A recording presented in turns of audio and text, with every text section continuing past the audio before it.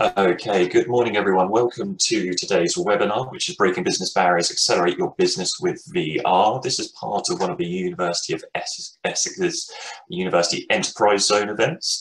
I'm delighted to welcome Bertie and Sammy onto the call this morning. Hopefully you should be able to see the presentation and you should also be able to see myself in one of the video boxes. So what we have today is about a 40-minute presentation followed by a 20-minute Q&A opportunity. Throughout the course of the presentation, if you have a question you'd like us to ask to Bertie or Sammy at the end, if you're using a laptop or a PC, at the bottom of your screen, if you move your mouse, you'll see a Q&A function. If you pop a question into there for us, I'm joined by John and Egler, who are going to be managing those questions, and what we'll do is we'll collate all of those and we'll ask them to the presenters at the end. Virtual Umbrella are a business designed at helping companies tap into the commercial and creative potential of immersive technology, and they've worked with the likes of Uber and Gucci. So I think they're incredibly well placed to be talking about the opportunities that businesses can unlock with new technologies. So I'm delighted to hand over to Bertie and Sammy, who will also be hosting one-to-ones later on. And if you are interested in a one-to-one with them, if you can either put a comment into the chat box, or if you email uez@essex.ac.uk, my colleagues Egler or John will respond and they will confirm a time with you to have a one-to-one with Sammy or Bertie. So without further ado, I'm going to hand you over and say thank you very much for joining us this morning. Over to you. Good morning, everybody. I hope you can hear us okay and you can see us all right. Yes, so thank you so much, Andy, for the introduction. So my name is Sammy. This is my co-founder, Bertie. We are the co-founders of Virtual Umbrella. So Andy had a lovely introduction for us there. So just to give you a bit more of a, just double checking you can hear us. Yeah, perfect. So to give you a little bit more about us, so we've been working in the immersive space for the last 5 years. So we were founded in 2015.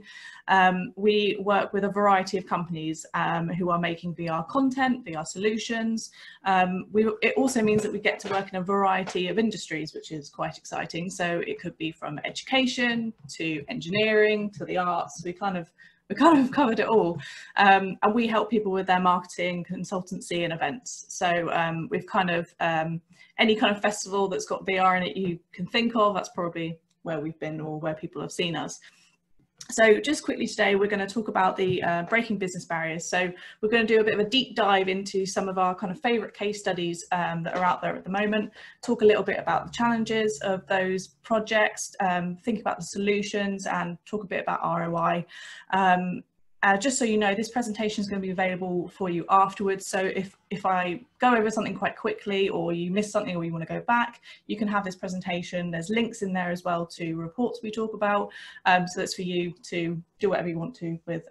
Also, if you want to tweet us at all, it's just @VirtualUmbrella if you don't want to put anything in the chat box today. So yeah, let's crack right into it. So normally when we do these kind of webinars or talks or workshops, we kind of have to kind of cover the basics. So bear with us as we go through this. So what is immersive technology? This lovely little illustration here is one that a lot of people in the VR industry like to use. It's an illustration provided by Magic Leap. As you can see there, we've got this lovely little robot at the bottom in 3 different scenarios. So as you can see at the top, we've got the XR, which is kind of the lovely little umbrella term, which is a lot of what the kind of VR languages we kind of put under the umbrella. So let's start straight with the VR. So on the left hand side, so as you can see, the little robot is in a completely different world to the reality of the world that we're in right now. So that's as you put on a headset, you are in a completely new environment. That environment is not what you're currently used to. You can interact with that space as well and be able to walk around as well. So that's probably a quite straightforward term of VR. Augmented reality to AR, so going next door. You can see the little robot there is kind of in his present home, but he's also a little bit kind of transferred there. So it means that we're looking at layering on top of our reality. So think about using an iPhone or an Android phone or an iPad or something to bring something into your world, but not necessarily being able to interact with it fully. And then of course onto the end, which is MR, which is mixed. So that's kind of a combination of the two. If you think of HoloLens, etc. And as you can see in that image there, he is kind of in his world and out of his world as well. Did that cover that? Yeah. I think it was Bill Gates. He talked about immersive technologies from AR to VR to mixed reality, and he talked of it, or he spoke of it like a slider, almost like a fader that a DJ has. And at one end you've got like the most immersive, which is over in virtual reality, where you're in a completely different world, and on the other end you have augmented reality, where you're just bringing data and overlaying it on top of the real world. And then mixed reality is kind of everything in between, where it's taking virtual elements, putting them into your world, but making them so actually able to interact with the real world as well. Yeah, perfect. Cool. Oh, and of course we can't miss out 360, my lovely 360. So this GIF here is one that Bertie likes to use often.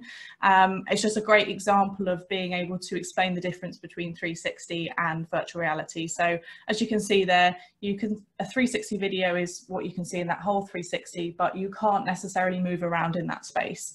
A lot of 360 videos as well don't necessarily have any interaction, unless it's maybe like a start or a stop button, but that's just quite a nice little GIF we want to put in there. Yeah, when you get into slightly more in-depth stuff, people talk about 3 degrees of freedom, 6 degrees of freedom, and things like this in terms of how much you can move around. Because we're not quite sure of the audience for that, we're kind of going to skip that for now. Yeah. But if you want to ask questions about that, that's totally fine. Just stick them in the chat for us. Yeah.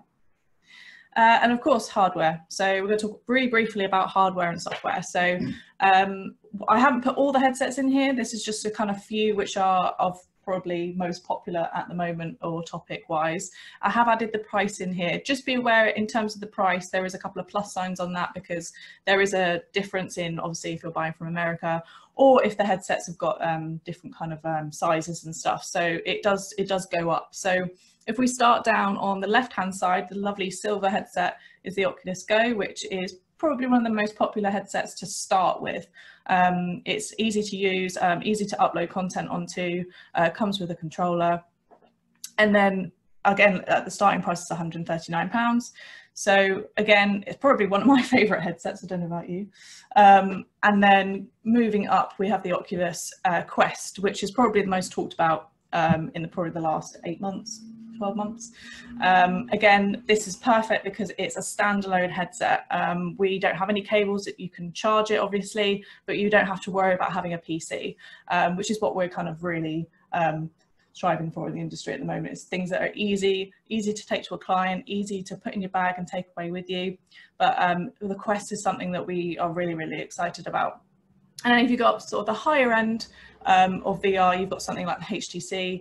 They've got a variety of headsets at the moment, but that's something that you'll most likely recognize with having sensors and larger controllers.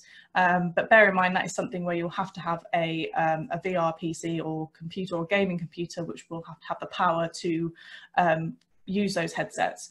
So I put 1800 plus on there because I haven't added on the price for a PC, but just to give you a bit of a better idea.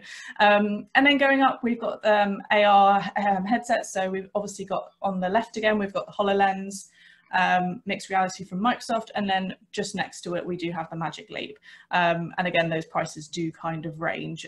They're a lot more expensive, but they do tend to be more focused around, would you say, the enterprise kind of area? That's why their prices are a little bit higher. Yeah, it's a variety of factors.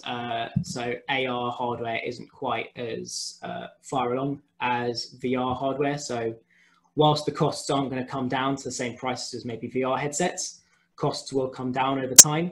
But it's also worth thinking about the fact that they're targeted at different markets. So the Microsoft HoloLens is very much an enterprise tool. So it has the price that it would expect to charge to big businesses.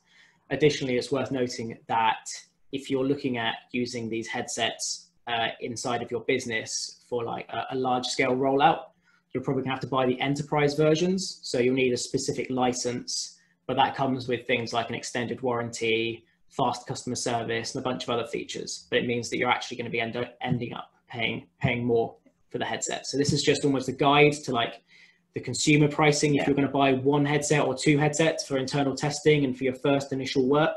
But when it comes to a much larger rollout, you need to get in touch with the companies directly to get the most up-to-date pricing. And those who are creating content, or somebody that you, if you approach a production company that you want to work with, they can really advise you on that. They're the best people to talk about in terms of those price changes. Absolutely. They have existing relationships with a lot of the companies as well. So they'll either be aware of the most up-to-date pricing, or they'll be able to put you directly in touch with the people that you need to speak to at the companies in order to get that. Yeah, perfect. Let's, so we can't really talk about hardware without software. So you're most likely, if you're kind of already interested in the immersive industry, you'll most likely recognize these names. So these are the softwares which are going to help you enable and make the content. Unreal and Unity are obviously most obvious in terms of if you have a gaming background, and then Microsoft and obviously Spark AR in terms of AR. We've actually been experimenting with Spark AR. It's quite a good little setup. I enjoy using it. It's quite straightforward, and most of these engines actually have a lot of support behind them. So if this is something you want to do on your own, there is a lot of support factors and forums and things that you can go to, which is really positive and really nice to know. Yeah, a lot of the documentation is available online if you're starting to learn this stuff. So it's definitely worth looking into. It's quite easy to get into it. I mean, you still need to put aside like a lot of hours to get used to using the games engines and the technologies. But once you've kind of got the hang of it, you can start developing and making really small stuff quite quickly. Cool. So who is the audience for XR? We kind of have to dive into this a little bit. So we're just going to cover a couple of the reports which have been released in the last year and a half, I want to say. Is that correct? About that, yeah. About that. These reports are going to be available in this presentation. So we've just taken little chunks out because we don't want to dive into it too much. But they're important for you, especially if you're a new business looking into this or thinking about a project. It's just nice to be able to have that kind of backing of information. So yeah, here we go. Cool. So when we think about the audience for immersive technology, it's essential for us to remember that the industry as a whole is still very young. It's been around fairly prominently for maybe the last 4 years or so. And in terms of things like computing or other technological advancements out there, it's still really new. But what this means is that we don't have massive adoption from big businesses yet. And this is something that we hope to see as time progresses. There's a company called Perkins Coie. They are a big law firm out in Silicon Valley. They do a lot of the legal work and a lot like the investment paperwork for the big investment firms out there. But what this means is that they've had a really unique perspective on the immersive industry, because they've almost got skin in the game in that they've helped do all the paperwork for investing into these startups. And as part of it, they're now becoming the lawyers for startups and VR startups. And now they're really incentivized to see this progress as well, because they want to keep their work coming in. But they do a survey every year. They do a VR and AR survey, which is made up of industry workers who work in the space. And 46% of them admitted that a lack of an established market for this technology is still a barrier for them. So despite the fact we've been going for 5 years or so, half the people who work in this space still see adoption as the biggest barrier. Moving on just to a couple of other statistics from Perkins Coie as well. They're seeing a lot of disruption in healthcare, medical and manufacturing over the next 12 months. So what we've previously seen is VR being used a lot for gaming and for entertainment. It's not necessarily being used a lot for gaming. There's an established gaming market, but I think that gaming has received the most press and people kind of associate VR headsets with playing video games, despite the fact that its applications are actually much, much larger than that. 38% of the respondents said that healthcare and medical devices are ripe sectors for disruption. Additionally, education is another really popular area where we're starting to see headsets being used. And that's across education for teaching in schools and in universities, but also education in terms of workplace training and upskilling your staff. And the final one, this is actually quite a nice little bit for the return on investment part of our remit for this webinar, is that Lockheed Martin, they used VR and AR as part of their manufacturing for the Orion spacecraft, and they noted a 90% reduction in their labor costs, which is pretty significant if you ask me. Okay, and then finally, I think this is finally. Well, this is finally for this little. Yeah, this little bit. We have the report, The Immersive Economy in the UK, which was created by Immerse UK and Digital Catapult. So Immerse UK are the largest membership organisation in the UK for VR and AR immersive startups. You can probably guess by the name. And they do this report. They're trying to do it every year. This is the second year they've been doing it. And in this report, they spoke to industry workers asking what sectors they're working in. So which sectors are their immersive companies working in? And 29% said technology. I think this is probably a bit of a misnomer, because this is probably people saying, oh, I'm a technology company, so I work in technology. But everything else under that is quite interesting, being able to see that 22% of immersive companies are working in the media and the arts sectors, 12% in professional services. So we can see that there really is a broad range of places where startups are finding work and people they're working with. Definitely. I'm now going to move on to a little section about a bit more of an in-depth report that was created by PwC. It's a really popular report. Yeah, this is really popular. Loads of people have been talking about this because this has got some like nice drill downable numbers. So people have been really looking into this and analysing it. And remember, if again we go over this too quickly, or you see something you're like, oh, I want to see that, either take a picture or you'll have it in the presentation afterwards. Yeah, we're going to include links to all the downloadable PDFs. So if you want to look further into this information, you'll be able to after the webinar. So as part of PwC's VR and AR report, they forecasted growth for the next 10 years. And they see VR and AR as potentially boosting global GDP by $1.5 trillion in the next 10 years or so. You can see on the graph that they're expecting fairly good growth for the next 5 years or so, and then significant growth for the 5 years after that. I mean, obviously, we've got a current impending apocalypse, which may affect this data because this was before that came out. But I mean, I expect that we'll still see results that are fairly similar to this, but maybe not to the same scale. We also have a model here that shows the comparative contribution of VR and AR. Lots of people like to compare VR and AR, saying, oh, one of these technologies is better than the other. But in reality, they're both good for different cases, for different use cases. So it's important for us not to compare VR and AR in terms of rivalry, but compare them in terms of their uses for our desired outcome that we're after. I think this is our final one coming up. This is looking at the areas that are most going to see growth with immersive technologies. So we can see that the USA is still going to be the biggest growth area, as they have the biggest economy in terms of VR and AR, closely followed by China, the UK, Germany, and there's also some interesting companies on there like Finland and the United Arab Emirates, which I didn't necessarily foresee as leaders in the immersive space. But according to PwC's researchers, this is what they're seeing. Cool. Cool. So we kind of have to cover the opportunities within XR right now. So what we've done is we've kind of collated a variety of sectors which are doing things that we kind of think are really impressive. So there's a lot of deep diving here and a lot of information. But what I would love you to start thinking about, especially if you're kind of exploring this for your own business or a project, is just to start thinking about the kind of challenges and those solutions and the ROI that these particular case studies might start kind of getting your ideas kind of sparking, which is quite exciting. But we are just going to give you one more little statistics. Again, this is from the immersive economy, but we just really liked it and we thought it was something important to share. So there are some really cool percentages on here. So if we got 29% said that immersive technologies have changed the way their organisation is seen by its peers. And I think that's really important and key right now. And again, I think some of the examples coming up will come into those percentages. And also things like, 92% of respondents expect their spend on immersive technologies to grow in the next 12 months. So I think that's incredible in terms of scalability, you know, starting small and getting bigger. So yeah, we really enjoyed this little statistics here. So shall we jump into these case studies? Yeah, I was just going to point that this kind of really shows the opportunities for Yeah. XR out there.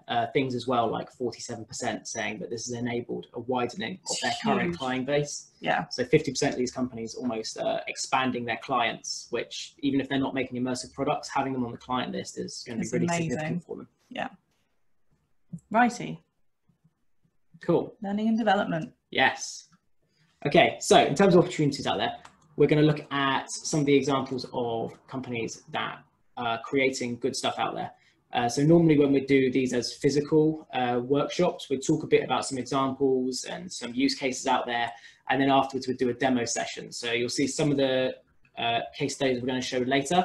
We go into a bit more detail with them as if we're doing case studies. So our first example is from MakeReal. They're a VR and AR company based down in Brighton. They focus specifically on learning, or I say they focus specifically on learning. Learning is one of the key areas that they work in. That's workplace training, things like that. The example that I just showed on the GIF is a snapshot from Lloyd's Personal Vitality and Resilience, or PVR as it's shortened to. And this is about soft skills training. This is about helping staff to not only like be aware of, but also look after and support their fellow employees. And the purpose of it is to be able to identify when people are burning out, when they're working at peak performance, and be able to sort of like know how you have to almost engage with staff differently, depending on where you see that they are. So it's very much about emotional intelligence rather than more like a physical application. Cool, and I'll move on to this one. The next one's actually another example from MakeReal. And this is around more regulatory stuff, so health and safety, physical applications of the technology. So you'll see a quick GIF here, climbing a wind turbine. So this is some work they did with Ørsted, who are one of the largest wind farm companies in the world. They're a massive global energy company, but they focus specifically on green energy, which I think personally is going to be the future. And this is much more around those physical applications of the technology. So this is things like helping people gain the muscle memory to climb ladders and to make sure they're hooking in their harnesses, and to be aware of risks that if they did the training out in the field, they'd actually be at risk while they're becoming aware of them. Additionally, it saves costs because they don't have to take them all out on a boat for their like basic training. They can do that all virtually. Okay, so another area is probably the most obvious is in terms of marketing and PR. So there's a range of examples out there that kind of cover this section. The quick example that we're going to show to you in this is something that was created by SkyVR. SkyVR have actually experimented quite a lot in the immersive space. And so this example is called Britannia VR. It's an immersive experience, but it's more like a fantasy drama. Like we like to say, about the Romans that invaded Britain. So we're going to play a little quick video to give you a bit more insight into that. Yeah. Want to jump in? At this point, I'm moving over to YouTube. We're going to play the video on mute so that we can talk over it. But if the video doesn't pull across onto your screens, please hammer it into the chat so that I see loads of alerts and can fix it. Cool. There we go. So this just gives you a little quick trailer to give you a quick example of the kind of stuff they've been doing. I think SkyVR are quite an interesting section of Sky at the moment, and it's really interesting to see like their approach to immersive technology. So yeah, this is just a very, very quick example. Yeah, it's also quite interesting here. If you look at the models of the people and how they look, SkyVR use a technique called photogrammetry and volumetric capture. So it's probably the most realistic we can get to creating real life textures right now in terms of representing real people and what they look like. Cool. And then sort of the next stage really is obviously retail and consumer. This is kind of a big area that I think has been experimented with a lot over the last maybe 3 years. A lot of the examples that we tend to use are kind of from 2016, 2017, but they work really, really well. And I think with retail, there's a kind of almost like a clear set out plan of what they're trying to achieve. They are trying to get to their consumers in a way that is easy. So I kind of feel that these examples work really, really well. So the first one, you most likely would have heard of it or seen it, is obviously IKEA. And this IKEA is, again, like I said, is an older example, but it's such a great application in terms of easy use, and it has a purpose. So again, Bertie's going to play a little video for you. Not you. Not you. Again, the sound is off, but the showcasing of this is very, very straightforward. So it's called Place. So you download the application onto your phone. You can place furniture in your home without having to worry about the sizing, or, you know, oh, okay, yeah, that looks nice. That's not going to fit in our living room, or get up the stairs. But it's a really easy process, and it worked really well. And from the kind of consumer reviews I've seen, people like it. People like it, and it works. There's a purpose and an end goal, which I really like. Yeah, so you're not these people. Yeah, and in terms of the business applications of this, if you're a big business and you're doing things like manufacturing or industrial stuff, it's likely you have 3D models already of a lot of your products. Yeah, and there's a big, it's like a concept or a big idea going around. It's like another one of the big trends is this thing called digital twins. Yeah. Which is where you have a virtual 3D model or a virtual model of your physical products. And that's what IKEA has here. They have digital twins of all their furniture, which means that they can then plant that into the app, make sure it looks nice, and then people can plant that in their home and see it to scale. Mm-hmm. So it's almost repurposing assets that they probably use internally for design and prototyping. Exactly.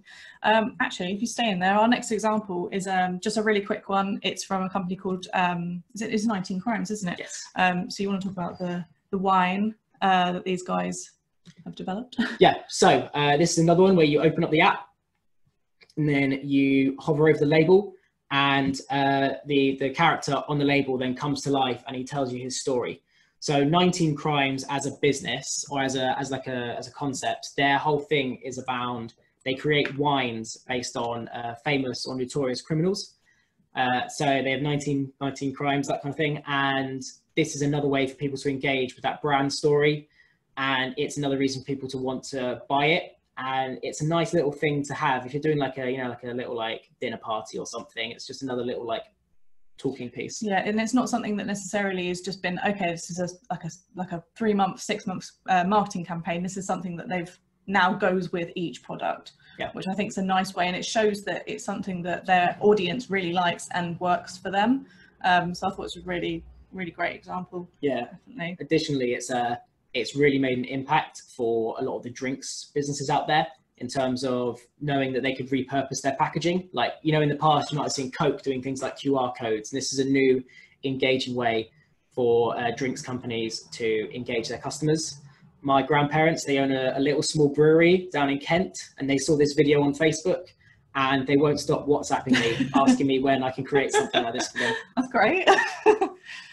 Perfect. So moving forward, we have entertainment. I think with immersive and kind of like the language, we're still kind of trying to identify where things fit into.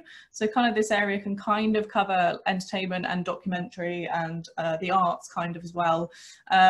So again, this is something that, again, this is another example from Sky.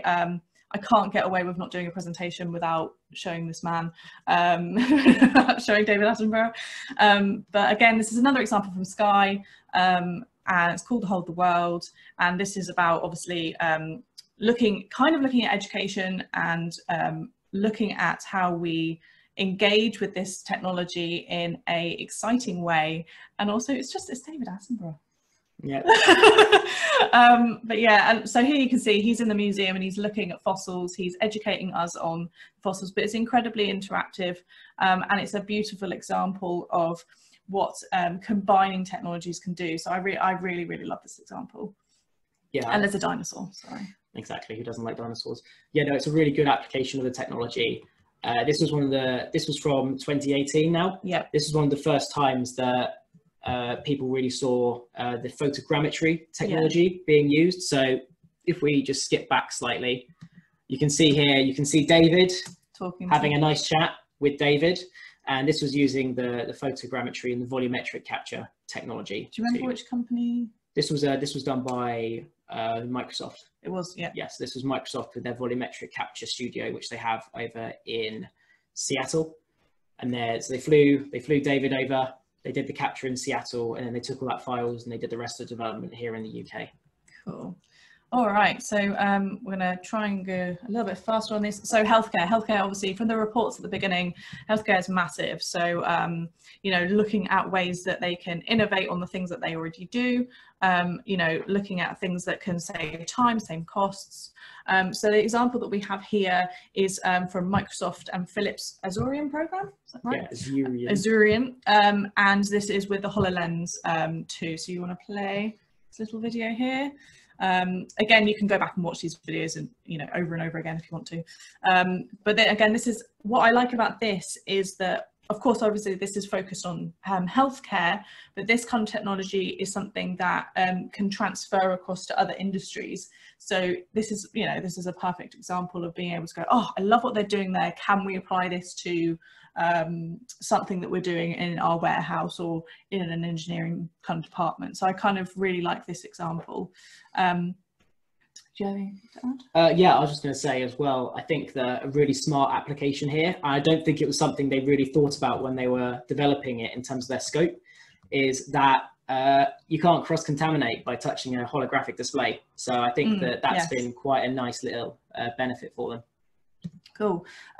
So we're going to go to a little bit more in depth in the next couple of case studies. So as I said before, really start to think about your own business and or the project that you might be thinking about and what those challenges and solutions are and what you want to get out of it. What are the results you want to get out of it?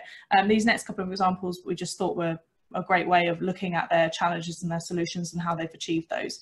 So we're going to start with DHL. Yeah, cool.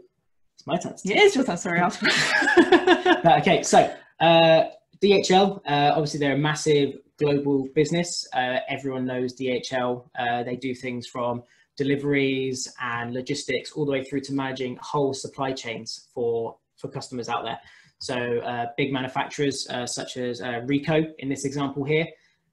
So they're always trying to find new ways to drive efficiencies and to make things as as profitable as possible, really. So here they're using augmented reality technology. So this was using the Vuzix eyewear. I'm just going to move away from that GIF again. This was using the Vuzix eyewear, and this was done with a company called UBmax. And this is actually back from 2015. So this was really early days. And the idea here was that people would wear the headsets or they'd wear the little eyewear, and then they'd be able to look at their manifest virtually or digitally. And then it would guide them to the right area in the warehouse that they need to go to. And then once they get to the right area, it would then scan the barcodes to ensure they've picked up the right product. What this does is it made people faster because they weren't looking for which aisles they need to go to. And it also meant that there was less human error because the scanner was almost like a double verification to ensure that the employee had picked the right product.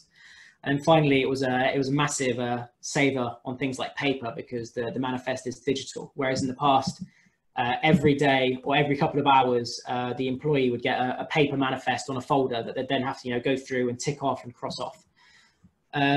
Staying with DHL, we also have some virtual reality training they did, and this was around packing. So where they need to make sure things are as cost efficient as possible and as fuel efficient as possible, they need to pack as tightly as they can and as efficiently as they can. So this training done by Immerse, who are another UK-based learning company. This was about doing that dense packing training and helping staff to make sure that they're doing this in the correct way. And this was part of DHL's 3-year-long program of implementing technology and implementing virtual reality technology into their training centers. So while I'm talking about Immerse, I'm going to use that to segue into another piece of work that Immerse have done. This is with General Electric. General Electric, another massive conglomerate, and obviously they do other things, not just electric anymore. They also work in the healthcare space, developing large pieces of medical technology, and also helping and training staff who then work in hospitals over in America. So this was radiography training. So this is using radiograph machines and heart imaging setups. And in this, you have to put sensors on people, disinfect them, and run through the whole process in virtual reality. And the General Electric, they said that this training really added value to them because they're able to get staff going through heart imaging tests and heart imaging setups and get everything ready to go. But they could do this virtually, so they wouldn't have to take away rooms, which might be vital to, you know, a patient's survival. So they're able to do this training without holding up rooms. Perfect. Okay, moving swiftly on, we've got another Brighton-based company that we're a really big fan of. So Curoscope, who are based down in Brighton. They had a T-shirt that came out a couple of years ago, but this is one of their newest things. So it's called Curoscope Multiverse. As you can see, let's jump onto that. Beautiful GIF. So it is a poster which comes to life using augmented reality. This is like a perfect time right now, especially for children that are at home. It's something that the parents can use. It's something that the teachers can use. And I just think it's a really great example in terms of education. In terms of their, what Curoscope said about it was basically it's addressing that kind of classroom home learning, you know, saying it's busy and they wanted something simple and easy to be able to push out at the moment. Also the yeah, so they're being able to create higher perceived values in AR experiences. You know, it's not just a poster, they put a lot of work into this, and like I said before, this is the perfect time to be using something like this. It's easy access, and I think they're still shipping these out currently, which works really nicely. And then going next, we're out of time. So the next piece, okay. We're going to jump back to Orsted actually. So this is a different experience that was made by Orsted. This is a 360 video. So this is looking at our approach to the climate. You know, the purpose was to basically raise awareness of the climate crisis. And it's a really nice 360 video. It's available on YouTube, which thinking about distribution, this is another way of getting your content out there. What a lovely, beautiful GIF. And yeah, so it's raising awareness, and you go up and it's all from the perspective of being an astronaut. So looking down at the Earth and thinking about, you know, it's actually, you're a part of something so big, but once you're up in space, it's, you know, it seems really, really tiny and we need to protect it. Currently, the views on YouTube for this 360 video are over 3 million, which is amazing. Looking at sort of the scale and how it's getting out there, which is really, really great.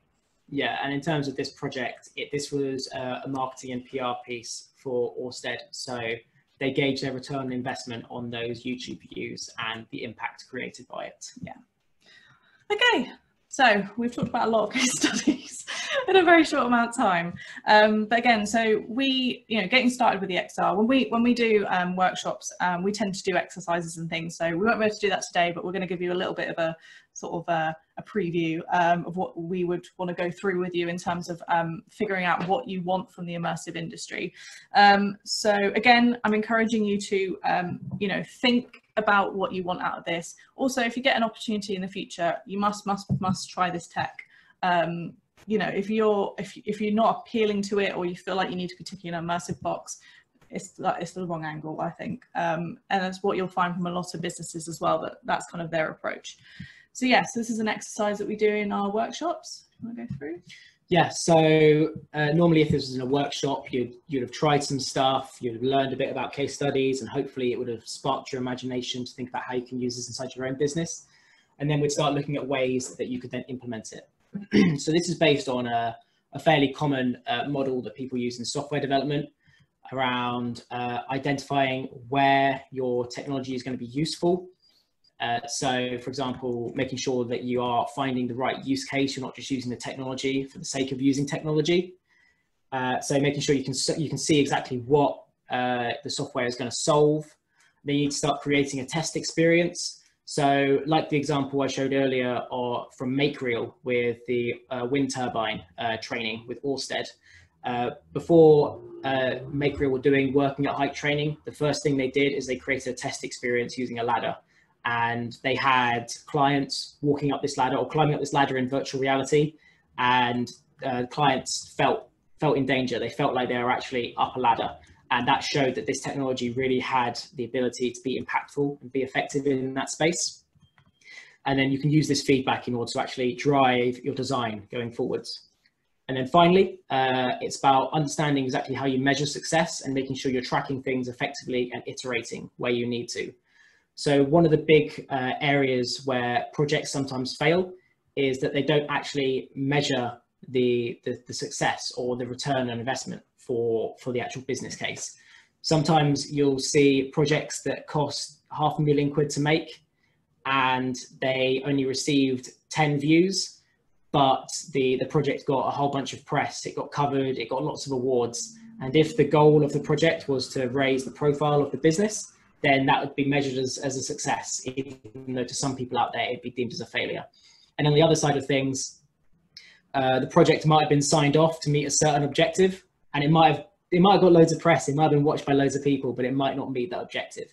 So whilst the project is wildly popular, it's still a failure to the business, because there's going to be one person who signed off a use case who's going to be very upset with where their budget was spent.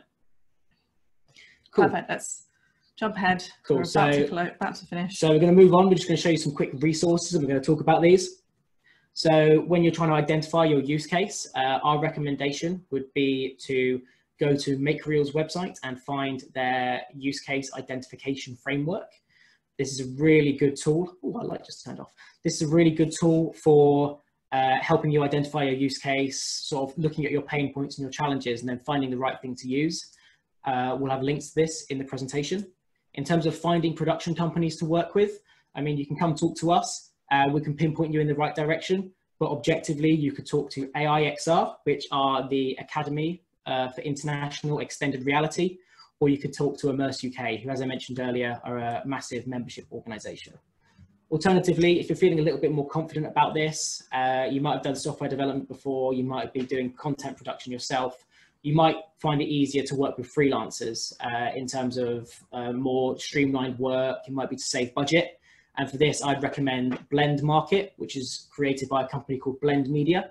And here you can create your brief, you can put it up, you can put your budget up, and then small freelance teams, so, you know, maybe like an individual freelancer or maybe like a small creative team or 2 or 3 people can come and they can respond to your brief and they can put out a pitch and they can put their own budgets on it and things like that. Cool. As we're kind of running out of time, we're just going to end on this little point here. So thinking about what's next. So we kind of have to talk about the current world as it is.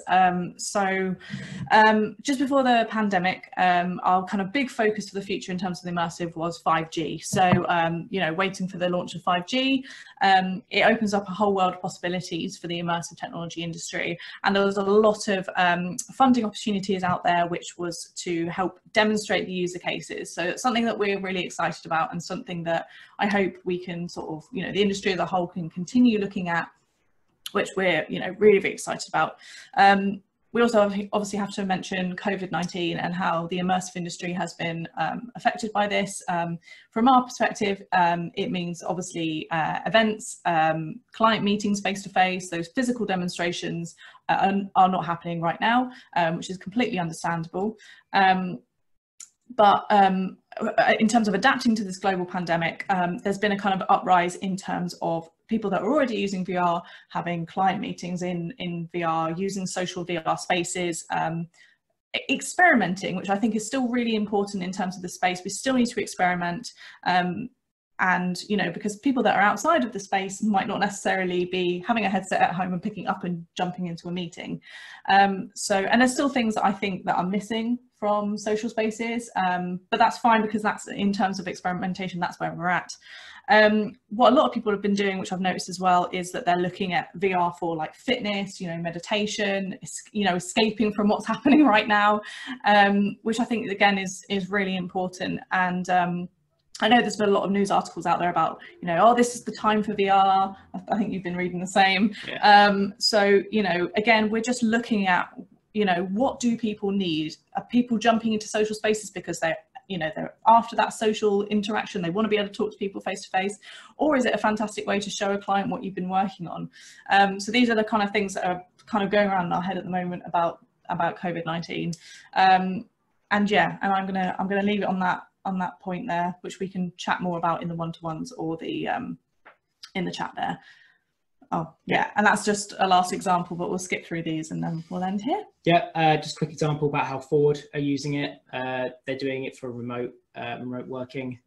Just a quick example of AR in the future, working with physical devices. You can look at this properly on the full presentation. Yeah. And thank you. Thank you very much. Thank you very much. I hope you enjoyed that conversation. Okay, thank you very much for that, Bertie and Sammy. I'll just give it a couple of minutes for any questions to be typed up into the Q&A box. But I think one of the things you touched on quite early on, those kind of two aspects. I think one was you were very kind of careful about the language you use, because again, I think sometimes the language is perceived to be a barrier to entry for use of this technology.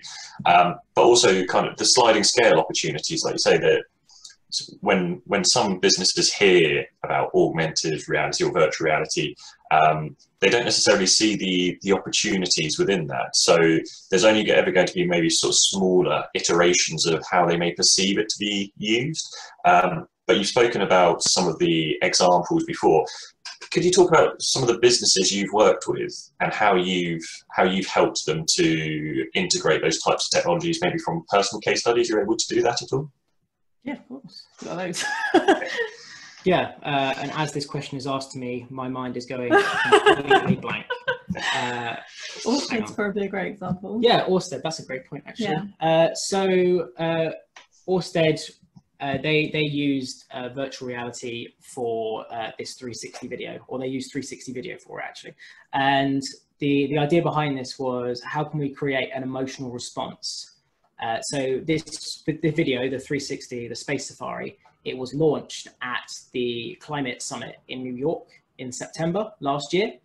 The initial role of this was, the initial brief was, how can we really impact the people who are going to be attending the Climate Summit, to make them think and to make them sort of have this overview effect, the idea that our little blue dot in the solar system is tiny and it's fragile and it needs to be protected. And then from there, it kind of grew into, well, if we speak to astronauts, we can get an astronaut to do the voiceover and actually give their testimonial. And a lot of astronauts are really, really outspoken on climate change and say that it's the biggest threat to our planet, not just humanity.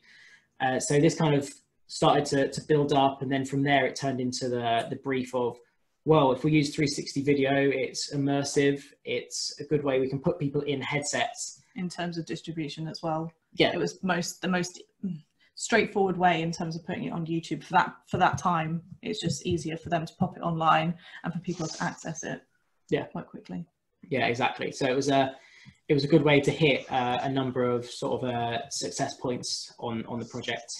It's worth noting as well that whenever we work on this stuff, we always work really closely with production partners out there. So we don't actually create any VR or AR stuff ourselves commercially, except for our own little, test cases and doing things for fun or creating films. So we work really closely with production companies and with the clients themselves.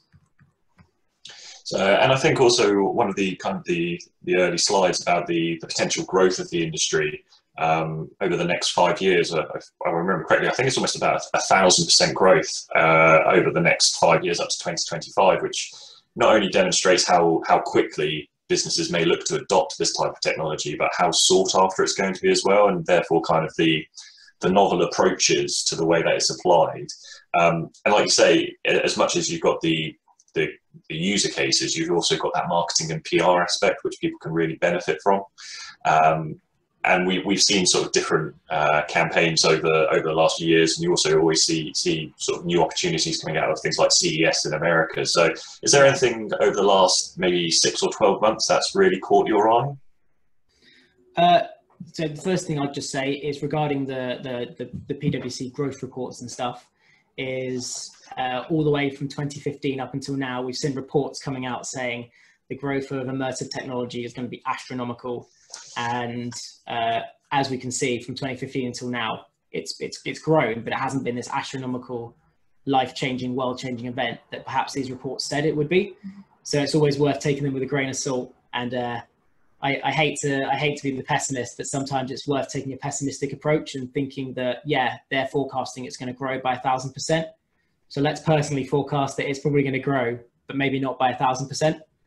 In terms of really interesting and amazing technology that's been coming out that's really caught my eye, there's a company called Dent Reality. They're a really small startup. They're based in East London. They're actually looking for investment, so it's probably worth speaking to the Startup Centre. They are creating augmented reality for navigation inside of retail spaces. So you'd be able to have, with your phone, you'd be able to have a map pop up on your phone using some really smart mapping technology from Apple.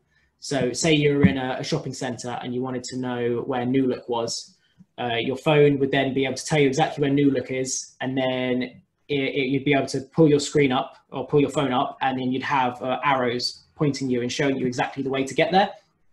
And then even more advanced is things like, what they're also working on is, say you go to a massive Tesco, you've never been there before, but you just want to buy bacon and eggs.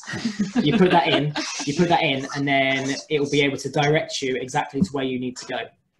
And then the return on investment there for people like Tesco in terms of giving the data away for the mapping of the store is things like they can see exactly what customers are after. It gives them another data input. And then additionally, if they really want to, they can guide you to the bacon and eggs, but they might guide you via butter, brown sauce, buns, things like that. Plus all of the added extras that you're going to want. So, we've had one of the questions coming through the Q&A box, which I think also links kind of a little bit to how you've just explained the potential uses. But how do you think COVID and social distancing for the rest of the year will impact using VR at events in public venues? And I think this is quite, again, this is very much in the mind of consumer behaviours.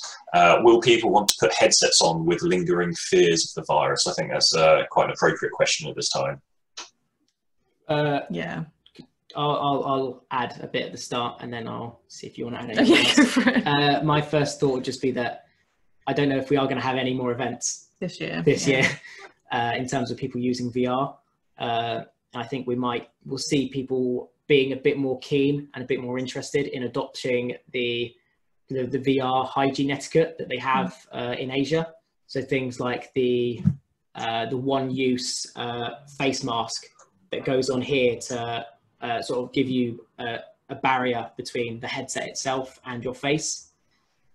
And then things just like making sure that hygiene's kept up. Yeah, I do believe that. I think you're right in terms of like I don't see us being at events for the rest of the year just out of pure safety, and I think that's really important. And I think yes, it can be obviously it's being in any industry right now, everyone's a bit freaked out. But I think it's important that even when those events start up, health and safety has always been our #1 concern.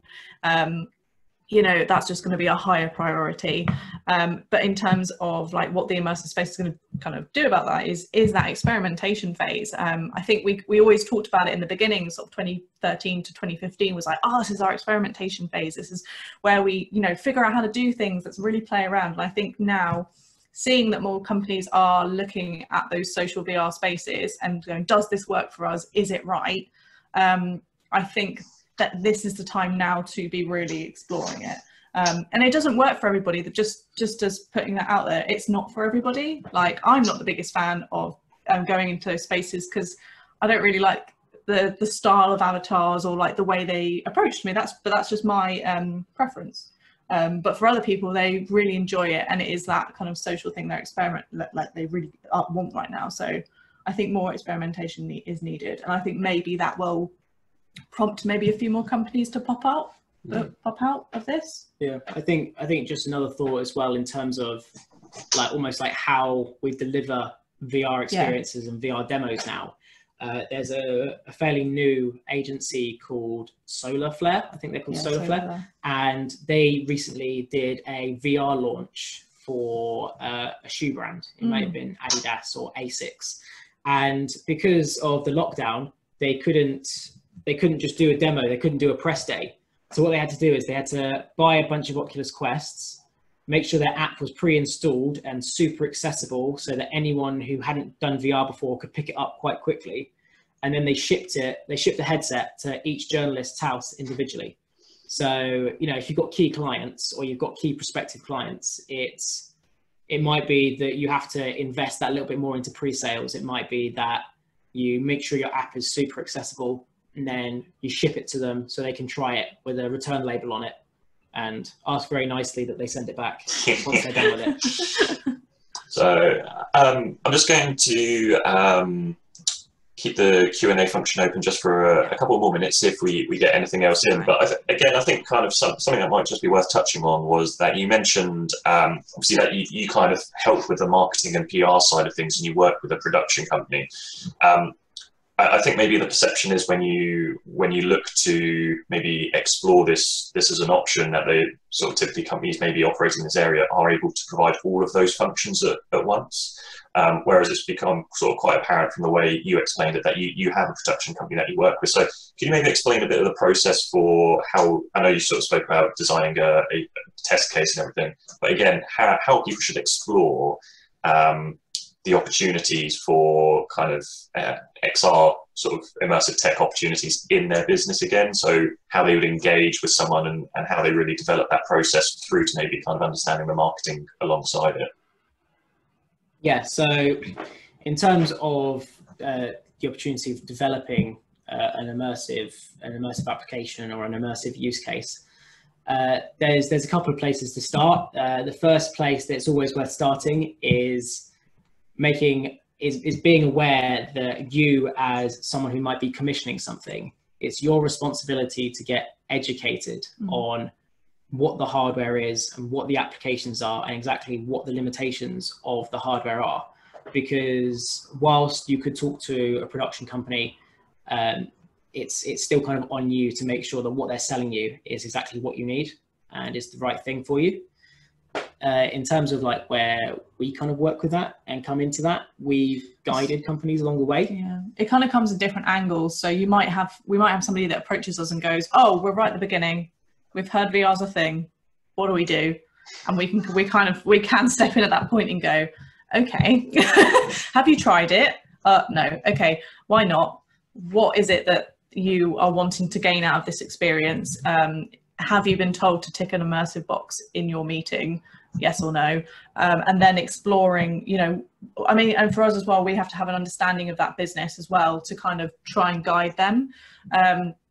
So yeah, we'll look at the kind of the very, very beginning stages. And sometimes that means we're there the whole way through. So we might advise them on a particular production company that we think that would work really well with them, keeping it open and clear. And then in terms of the marketing afterwards, we come in with the campaign and we might be the ones that are demoing that content for them because we have the VR background. You know, we do big setups, we do big festivals and events, or we did, you know, and that kind of thing. And we also talk to people about distribution because, again, that's another big thing that is often kind of missed off your kind of probably plan of action, is the distribution side of it. So we can kind of cover most things, and a lot of time we come in right at the end, so somebody might have already made something and then gone, "Oh, we don't know how to market this." So that's where we step in. So we're quite agile, I think, in terms of how we approach things. But I mean, we, as a background, we have a very big passion for the technology, and we believe that it has to be used for a purpose. So I think that's why we can kind of give a bit more value, and we know how the tech works, so we can help on that side as well. Yeah. And we've had a question come in from James. Where do you feel there is more value, consumer-focused VR or enterprise-scale VR? I think it really depends on what you're trying to create. I think in terms of actual value itself, in terms of where can you make more money, it's going to be in enterprise. But I mean, again, it's like if you create something really good, you can probably make more money from like one thing in the consumer space, like Beat Saber, for example. If you made a killer fitness app for VR and you can sell 1 million copies of that at $30 each, after the cut from the retail stores or the digital stores, you're still looking at like $25 million. So if you've got something that's going to be long term and you know that the audience or the consumer is going to be coming back and back again to it, then you know you've got a user case that will actually be of a purpose, if you know what I mean. Yeah. Like if you're making something for, oh, we're just going to make something quick for a PR thing, that's not necessarily going to, it might not necessarily give you, there's some really bad examples out there. So that might not necessarily give you the right kind of thing you're looking for. But again, it is kind of always going back to those challenge solutions. Yeah, What is your results, really? I think enterprise is probably, if you're building more of a sustainable business model, you're going to look at enterprise. And in fact, we're seeing some of the really big businesses trying to pivot more into enterprise. Facebook bought Oculus, and the idea was it was going to be a consumer platform. They were going to create the new world of social media, and it was going to be in VR, and that hasn't quite played off for them. So they're kind of doing a lot more work now in the enterprise space after they've realized the applications in, a lot of like the business applications that are out there. And then additionally, Magically, this week have laid off a really significant percentage of their staff who are focused on consumer. And they've realized that the Magic Leap headset is actually probably better off for an enterprise use. So I think that's probably the place for, longer term businesses. Okay, and I'm just conscious of time, so what we're going to do is we have one more question come in, so we'll finish after this one. But I just want to add before I pose the question is that if there's anything that hasn't been covered and you'd like to book a one-to-one, then please email uez@essex.ac.uk.